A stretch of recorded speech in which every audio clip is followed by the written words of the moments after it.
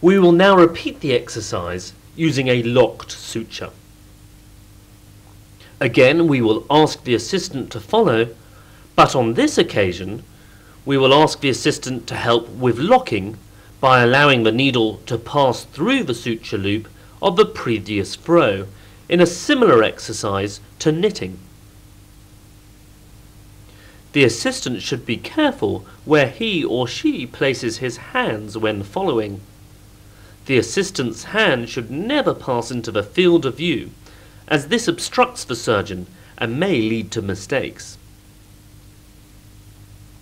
The assistant should always concentrate. Sometimes suture material gets caught. The assistant should look out for this and ensure that this does not happen. A locked suture line looks prettier than an unlocked one. However, it does use more suture material. There are many arguments for the use of locked continuous sutures.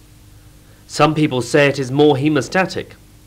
Others say that it results in less shortening of an incision. However, there is little evidence in the literature to support any of these suggestions.